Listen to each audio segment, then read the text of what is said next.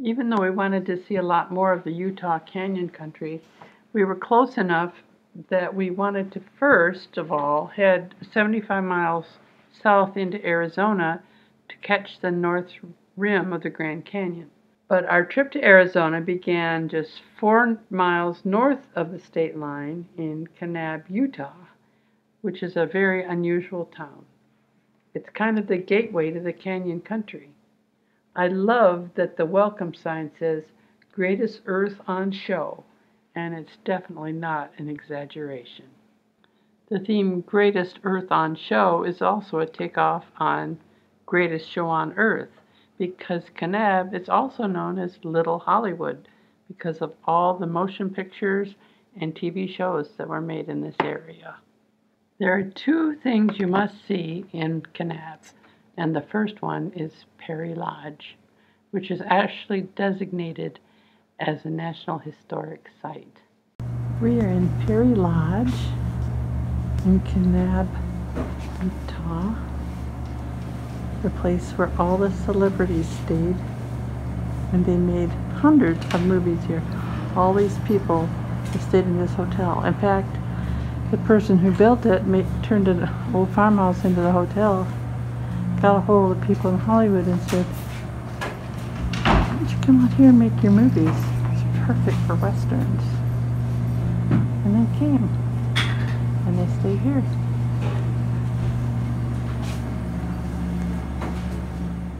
This is the dining room that, of course, isn't in use right now, but there's pictures all over here too.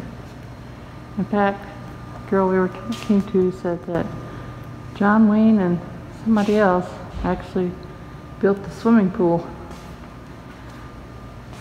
I suppose being out in the desert heat, they wanted a nice place to rest, get cool. Incredible. There's several types of rooms at Perry Lodge, and some, or maybe all of them, are named for famous people that have stayed there over the last 150 years. The second thing that you must see in Kanab is the Little Hollywood Museum. It's full of old TV sets and movie sets out in the back. It's free, and you can see lots of the types of things that were built for the different movies and TV shows that were filmed in the area. You may not be able to tell what that sign says, but it says Cowboy Art. And Flat Eric found a good place to sleep. I got a chance to take Flat out to show him the sets, and we had fun going around seeing all of the different displays from the livery stable into the bank and all of that. And Flat even got a chance to sit on a little saddle. And we just enjoyed our time there. After you're done looking at the little Western village, you can go back into the gift shop and buy some really nice jewelry or some really silly souvenirs. We let Flat pose with a few more friends before we left town and headed out toward Grand Canyon. We noticed this church with a cross on the steeple.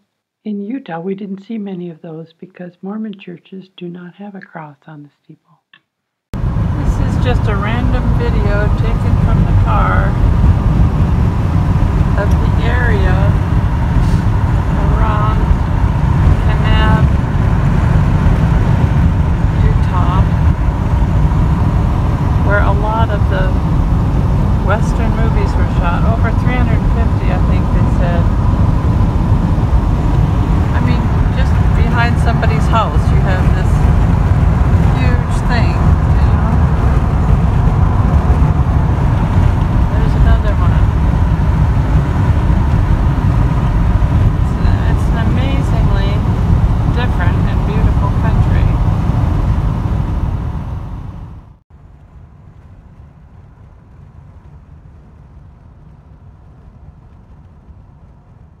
Only 4 miles outside Kanab, we headed into Arizona and down 75 more miles, traveling on toward the Grand Canyon.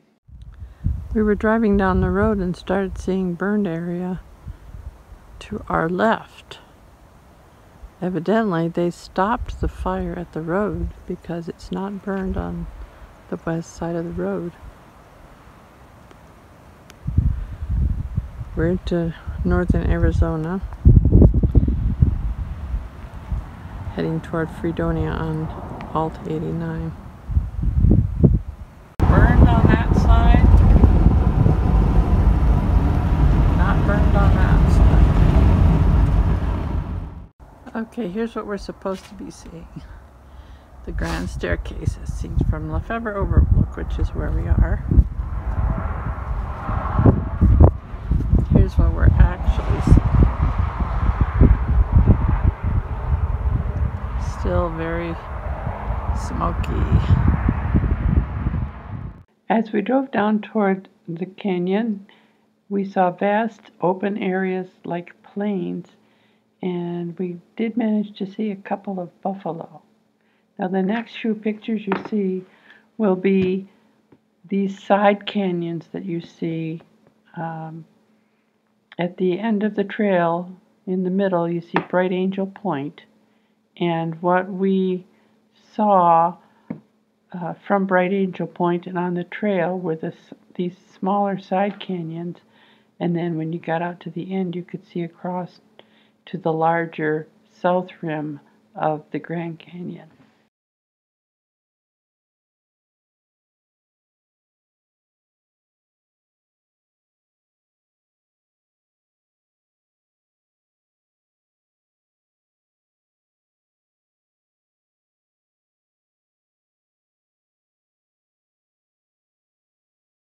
Can't get this one in one picture.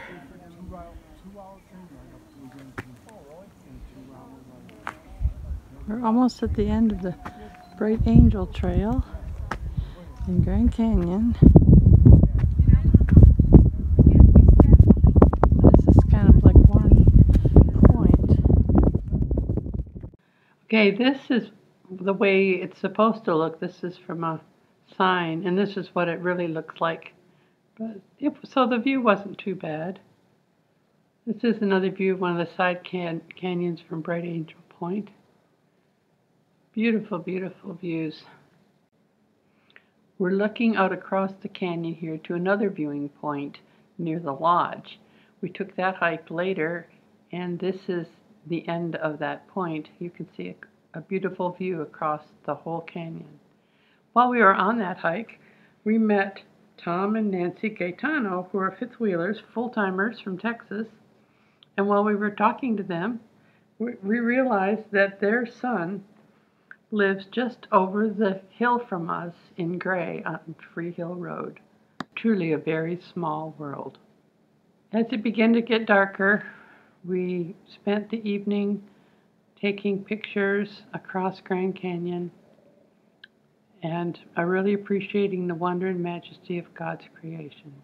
We had made reservations at a campground just a few miles north of the park and went back there to spend a very cold night, but definitely worth the effort to have been privileged to see this amazing work of God's creation.